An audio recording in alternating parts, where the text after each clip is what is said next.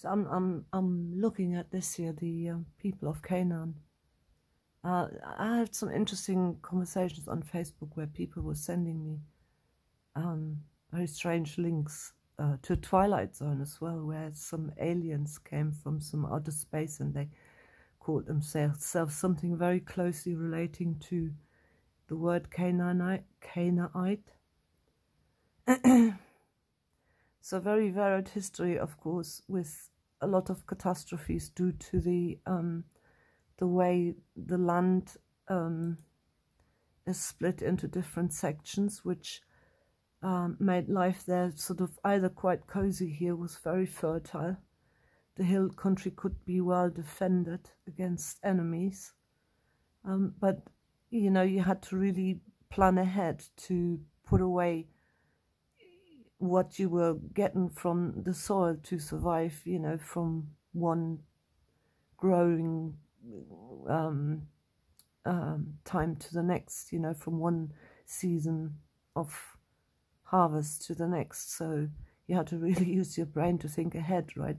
And this was also a very fought over transport route between the continents here and the different empires. So lots and lots of mixture of different different people who resided here, yeah, mixed and interbred as well. And you know, here the Battle of Megiddo is mentioned. There was a last battle when the Ottoman Empire fell and the British won at Megiddo, right? And the final battle is also obviously planned for that place there, which is the Battle of Armageddon, right? Now, in conjunction with this, I'm, of course, listening to my Steiner stuff. And he takes you through the Johannes Evangelium, so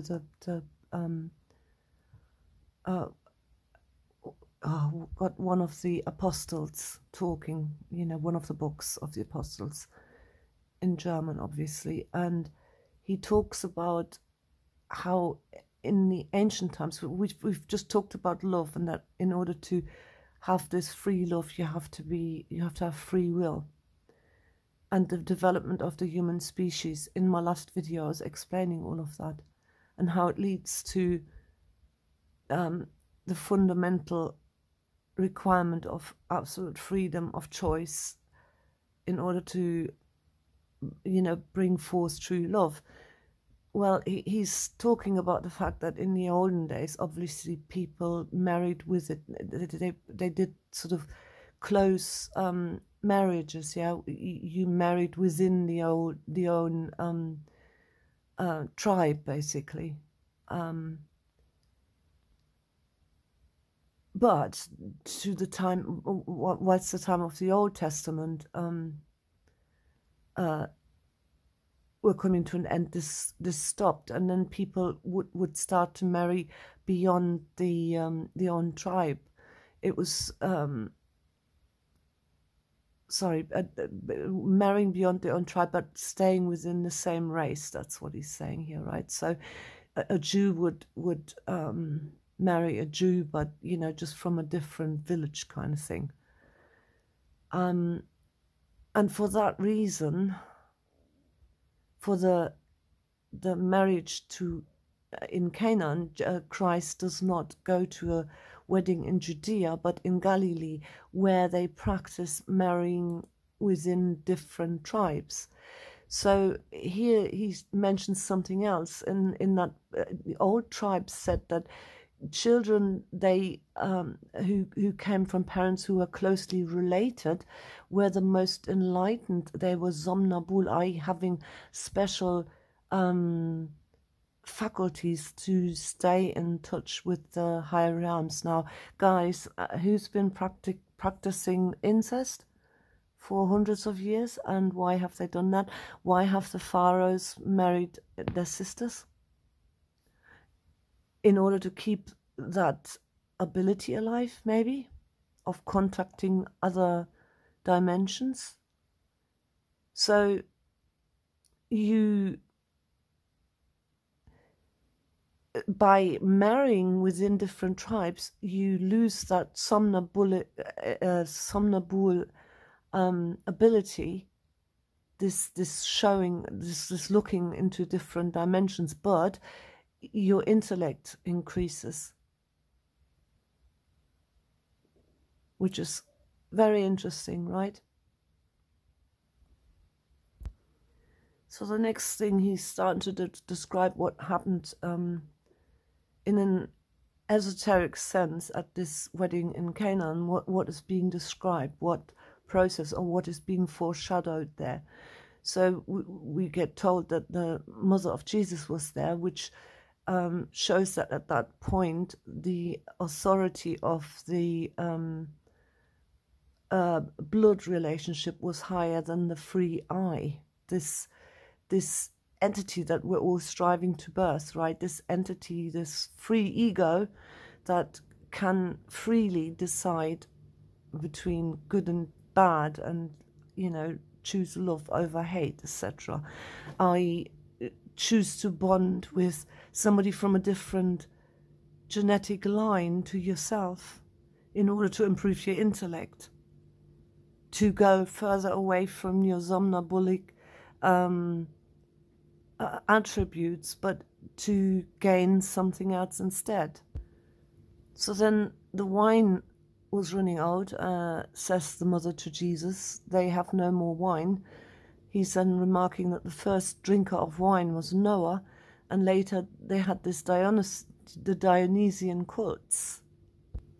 And wine then specifically drags people into matter. Yeah, it's a spirit, and it uses, or it brought the human being to becoming more egotistical and to no longer be servants of the good of the all, but be a servant to yourself, you know, which also cuts you off from the higher worlds, from feeling, you know, one with the higher planes of existence. This is what alcohol does to you. So then Jesus says to his mother, "What have I got to do with you? My time is not yet come." And he says, properly translated, it has to be translated into what goes from me to you. So because the mother here stands for this kind of being that, you know, weds within the tribe and is somnambule and hasn't got this ability to develop free will, which, you know, why he says, my time has not yet come. So the relationship between me and you has, in the context of that story, has got something to do with the blood ties between him and his mother. So at that point, Christ's mission hasn't yet arrived, and what has to be done in the service to the mother. So now the goal is to make people more egotistical, to draw them out of this connection to their own tribe, so that he can develop and freely give his love from the I to the I. So therefore they need to drink the wine. So he goes to this place where, not as a natural development of this intermarriage of the tribes, the viewing of God disappears or becomes more difficult. He changes water in wine. Wine, however, stops you from seeing God. So he's done something which will cut the human being even further from God, because his time is not yet come. The human being has to sink deeper and deeper into matter, so that in future he can see or give himself to God in love freely, as a free human being, as a freed ego, as a freed I. So then, has Jesus changed water into wine? No, because the natural law cannot be broken through miracles. Even the gods would you know, contradict themselves. No, because Jesus has withstood the tempter in the desert and didn't change stones into bread, Matthew 4, right? To show that he didn't break natural forces in that, forces of nature. He didn't do that miracle. This is the text communicating this. This is why it's so difficult to understand these texts, because the people who encoded this thought completely different. So the New Testament speaks on three different levels.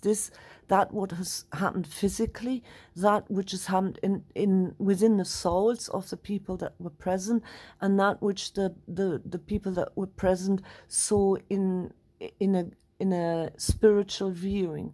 So the souls of the wedding guests were filled with the power of Christ. They drank the water, but in their souls, they became drunk from the power of Christ.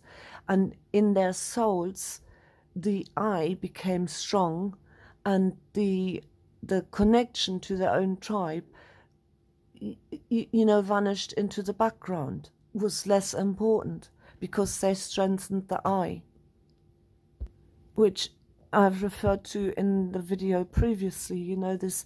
This connection, this innate ability to see and view and walk with God was lessened. So Jesus again talks to his mother, what have I got to do with you? My time is not yet come. In a far future, there will be a time, which is my time, where the most important things will be done through human beings, not because they are tied together via blood relationship, but by people who stand for themselves as single beings, as individuals, because then the love to God will be a free gift of the independent human being. And they can freely choose love. So then the 6 stone water things for the cleansing ritual after Jewish ways. So with cleansing back then,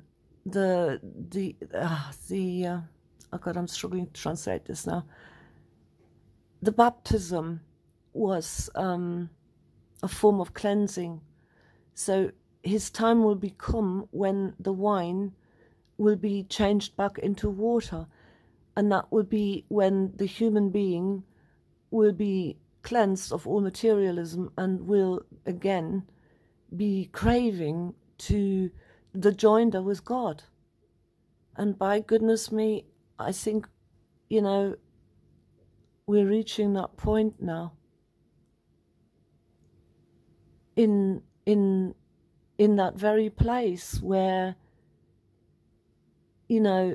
for centuries, the people have mixed. The reason why he went to the wedding in that place, because right now, the people that live here, which we could call the Canaanites, right? Let's call them the Canaanites, are standing in for all of humanity, because they are suffering in our stead, and the evil is being shown through their suffering, just as Christ suffered and showed us this evil of murder. Are they now standing in for all of humanity in order that our heart opens, and we stop looking at one another as members of different tribes or having different color or whatever, and see one another as living souls. Another thing that came to me today was they're forcing this story. I can see where this is supposed to go and what it's supposed to do. But you know, what's happening is we're having all these refugees that are being pushed out, and the effect is the exact opposite. Rather than us in time developing this recognition and the seeing of each other's soul in the other, what's actually happening is that we're being even further driven into our little boundaries and into our little nations and into our little tribal formations, you know, one tribe against the other, and yeah, you know, the bodies, and like, good God. But I can also see, like I just said, that, you know, true compassion can be birthed now from the suffering of those people, just like it should have been birthed when, you know, this story unfolded here of this being tortured to death for us. Okay,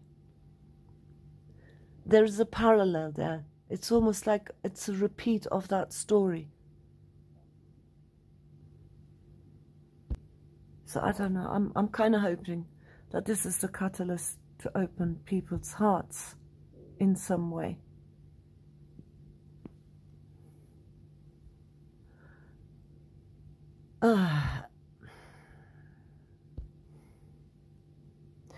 It's really time that we lose the fear of one another, and that we stop being or allowing ourselves to be manipulated with borders and by these interest groups that exploit all of us and play each other, you know, out against one tribe against the other, and making things worse and worse and worse for us, so that, you know, we see ourselves in each other, and that we can actually recognize that there's racial differences, but that we can maybe exploit these in a positive way. Well, what can that race do that my race can't do? How can we help one another? Can we learn from one another? And not this constant friction, you know, this constant not getting what's really going on here. And I just want to mention another aspect here, that of pareidolia. I know this is going to sound absolutely insane, but sometimes I think when you look at a part of Earth from above, it's almost like it's telling you a story. Like when you look at the shape of Ireland, it looks like a little teddy bear or like a fetus, right? And by the same token, if I look at this area here of land, now, I mean, this looks to me like a female body part that, you know, I don't want to mention it, but it's like the area where birth is happening, right? Where the female is giving birth from. I know this is far-fetched, but, you know, I don't know, I'm having a really weird time here of late, where so much seems to be making sense to me all of a sudden, and I'm seeing all these ancient narratives sort of come together for me. It's a bit weird, I know. So I've just thrown the pareidolia in there as well. So yeah, in short, this could be the area where the Christ comes back again, or whatever is supposed to spark the Christ in us. And it's unfolding right now, and it's coming through the suffering of those people who actually their suffering is like they're standing in for all of humankind, because, you know, whatever's happening there is happening to everyone and each and every one of us, and we're not even aware of that. And you understand that when you understand what that conflict really stands for. Because it's like the fight for heart and soul of this planet, because if you can't see that war is wrong by now, I don't know what will teach you. So, okay, if I'm reading this story correctly, with what I've just sort of gleaned from Steiner as well, then by going to Canaan, by going into that country of the mixed breed, right? The people who mix with other nations. Do you know that Arab means mixed nations?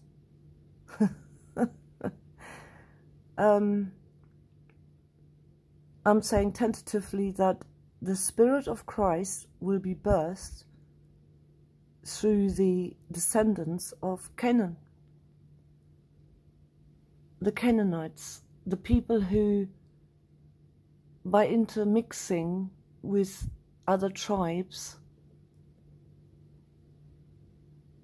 have gone furthest away from this somnambulic state that I just hinted at, or Steiner hinted at, and that I found out a long time ago, that it is believed that if you marry within your own kind, you keep that connection open.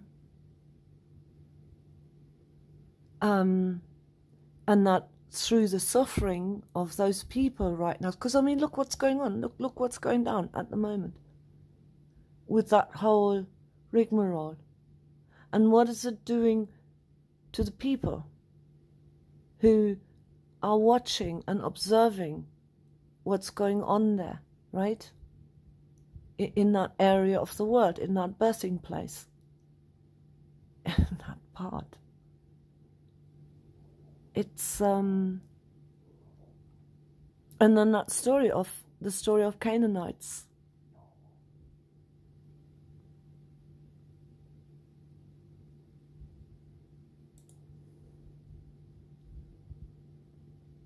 Okay, this is Russell Dobbular filling in for the aforementioned Jimmy Dore, joined by Keaton and Kurt. All right. You know, the atrocity. My time has not yet come. The time of the opening of the heart has not yet come. That's what I'm seeing. So, because there will be a far away time, a time which will be my time, where the most important people will be accomplished through people. Sorry, the most important things will be accomplished through people which are not held together by blood ties, but through such people which stand for themselves. And at that time, the love to God will be a free gift of the human being capable of free choice and free will, not dominated by blood ties.